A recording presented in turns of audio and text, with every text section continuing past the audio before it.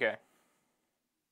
I'm thrilled to announce I'm thrilled to announce that I will be starting a I am excited to announce that I will be starting a Why does it feel so stupid to say? Oh my god, I'm actually gonna die. What is up, people of the internet? My name is Avery, and I'm currently finishing up my 3rd year of electrical engineering at the University of British Columbia. And starting this May, I will be starting my first engineering internship at Ontario Power Generation, which I am super excited for. But the journey to get to this internship wasn't without its roadblocks. In other words, the 100+ jobs I applied for and the 50+ rejections that I got in order to get this internship. And a big part of that had to do with my resume. Looking back, this resume wasn't bad, but it definitely wasn't the strongest, both in terms of what I had on it and also what I wrote for some of my points. So in this video, I'm gonna walk you through the resume that somehow landed me my first engineering internship, some tips for drafting or refining your resume, and what I would do differently if I were to write my resume all over again. But before we get into my resume, I just need to give a little bit of a preface for what my job hunt was like and the expectations you just set for yourself for the kind of resume that I had. Firstly, I mainly applied to electrical engineering internship positions. In other words, most of the jobs either had electrical in the job title or in the job description had electrical where it specified which disciplines it was looking for. I also applied to just over 100 jobs, received 10 interviews, which included one-way interviews and follow-up interviews, and received 2 job offers in the end. During my hunting process, I had 2 resumes that I sent out, depending on what the job description entailed. For jobs that didn't have that many technical skills and instead emphasized soft skills, I would send a quote-unquote, let's say, balanced resume, as I have right here, which has a balance of non-technical and technical experiences and projects. But for more technical roles that specified desired technical skills, I would have a slightly more technical resume. Basically, it just traded my lifeguarding experience for a technical project. And we'll see which those were as we get into my resume in just a little bit. I do need to make a disclaimer that your job hunting experience will vary drastically depending on your experience and projects, what field of jobs you're applying for, your network of connections, and the effort that you put into your job search. This video is probably the complete opposite of a guarantee that if you follow exactly what I did, you'll receive interview requests and job offers. This video is just a look into what my resume looked like for my job hunt, showing the things that I think may have helped me in my resume and the things that I would have done differently. And with all that out of the way, let's get into my resume. Hey, that actually rhymed. Starting with the format and the template of my resume, I use a template on Overleaf called Jake's Resume. Just search it up on Google, it's the first thing that always shows up, and honestly, it's a pretty solid template.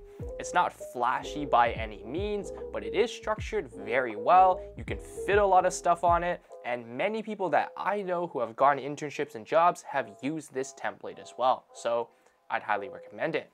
It may take some time for you to get used to using LaTeX, but the template is laid out in a way that you can easily edit it to your liking. And I'll leave a link to it in the description below if you'd like to check it out for yourself. In terms of the format of my resume, I've got my name and contact information on the very top of the page, followed by my education, technical skills, experience, and then projects. You can switch around or remove sections as needed depending on what you have to show and the field of jobs that you're applying for. For example, if you don't have much actual engineering work experience, but you have many good projects to show off, putting the project section up higher on your resume might be a good idea. And the same goes in reverse. If you have a lot of experiences, but you're applying for a field that isn't really that conducive to having projects on your resume, maybe putting your experience up higher in your resume will be a better thing for you. Working down from the top, first we have the education section. It's nothing really notable. I've just got the university that I'm studying at, my major, and expected graduation. I've also listed how many months I was available for and when I was looking to start, as someone told me that it was a good idea to include. As you can also see on the side over here, I've also included my cumulative GPA. I got a lot of mixed feedback on whether I should or shouldn't include my GPA, as some people say you shouldn't include it if it's less than 80%, and some say that you should include it or else the hiring manager will think it's suspicious that it's not there. But to be honest, it's really up to your judgment. But all I will say is that in later iterations of my resume, I just ended up removing it.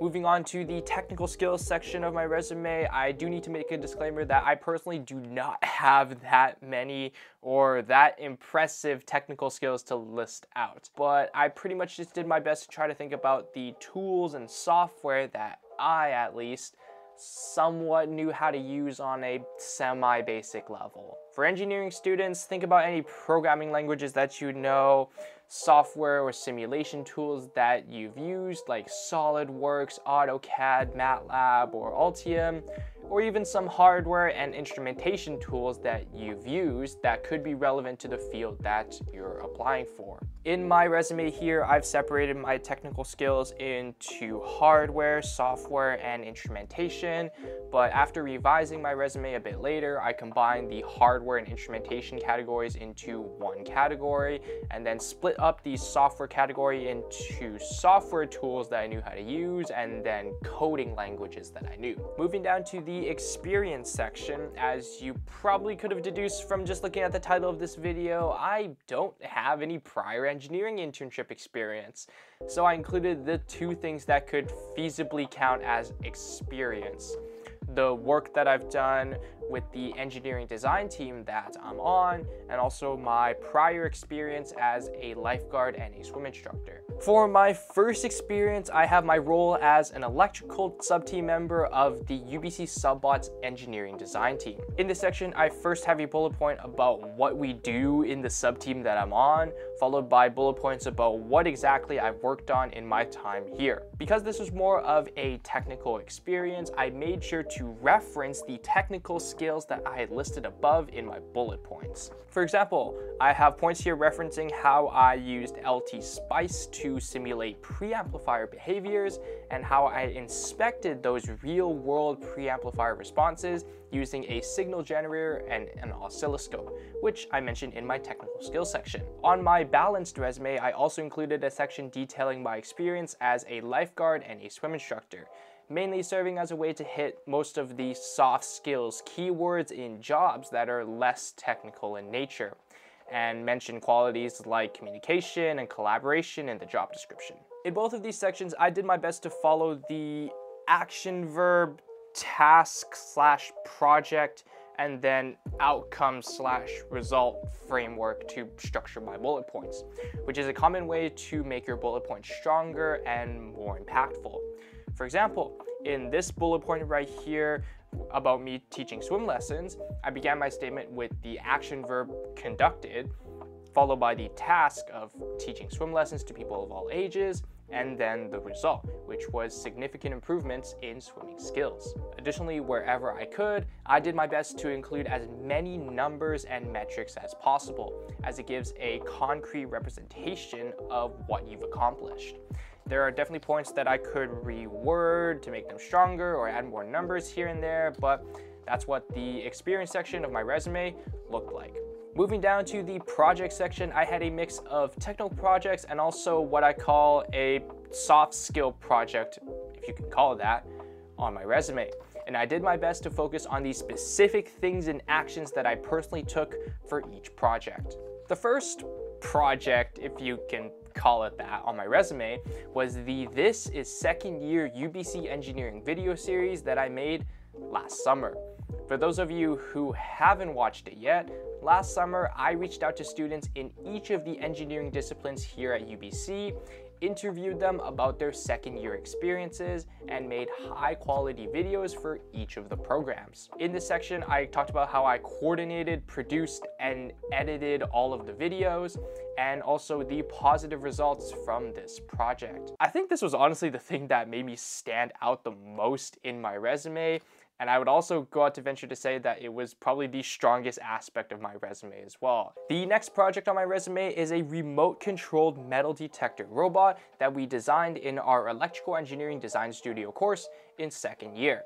I talked about what our robot was able to accomplish, the remote that I helped to construct for the robot, and the video presentation that I led showcasing the functionality of our robot. I definitely could have shortened this first bullet point right here, since 3 lines is a little bit much for 1 bullet point. And also I could have probably made some of these bullet points a little bit less wordy as well. So those 2 projects that I just talked about are on both of my resumes, the technical one and also the balanced one. But on the more technical one, where I don't have my lifeguarding experience, I chose to put in the reflow oven controller project that we also did design in our second year electrical engineering design studio course. Same general premise here as the last project, but I do think that this was a little bit of a weaker section overall, as I didn't really have much to talk about that was different from what I had already written down. Alright, so that's the resume that landed me my first engineering internship. Honestly, looking back, there's definitely some things that I did well, some things that I would have done differently, and a lot of tips that I wish I gave myself when I was first drafting up my resume. So let's get into some of those right now. The first thing that I found really useful was using ChatGPT and other AI tools to give me ideas for how to structure my bullet points. Especially when you don't know how to word something a certain way, AI tools can definitely help you with that. Another thing that I'm really glad that I did was have a lot of people look at my resume and give me feedback on how I could improve it. I asked my friends who had job hunted before me, upper year students, my co-op advisor, and an AppSci peer coach to give me feedback.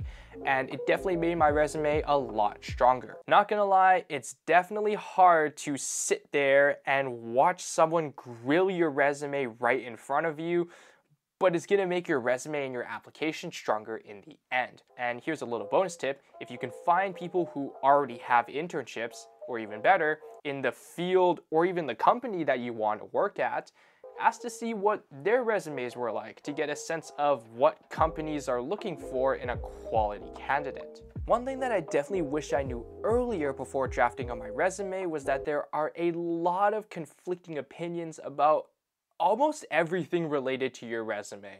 Things like, should you put your GPA on your resume or not? Should you put periods at the end of your bullet points? Should you include this bullet point or this bullet point? Should you capitalize your technical skills? How many bullet points should you have for a certain experience? Do you need to include your address on your resume? Should you use a serif or a sans serif font? And so many other questions that I don't know the answer to, honestly. You probably will encounter quite a few inconsistencies in the advice that you get from the internet, your friends, upper years, alumni, and advisors. But honestly, in my experience of sifting through all of this, when in doubt, just go with your gut, or what ChatGPT has to say. And lastly, one thing to note about your resume is that everything on it is fair game for interviews. So make sure you know all of the details and can personally speak about each of your experiences and your projects that you've listed on your resume. And that's the resume that got me my first engineering internship. Obviously, there are a lot of other variables that are at play when it comes to securing an internship, like how good your interview is, how you conduct yourself in a professional manner, what kind of network you have, and how proactive you are willing to be. But hopefully this will give you a good-ish baseline of what a semi-decent resume looks like. At least one that got a few interviews and a job offer in the end. Anyways, as always, gently tap the like button, hit that subscribe button, and ring that notification bell to notify whenever I release a new video. With that being said, I hope this video brought you value, and I'll catch you in the next one. Peace out.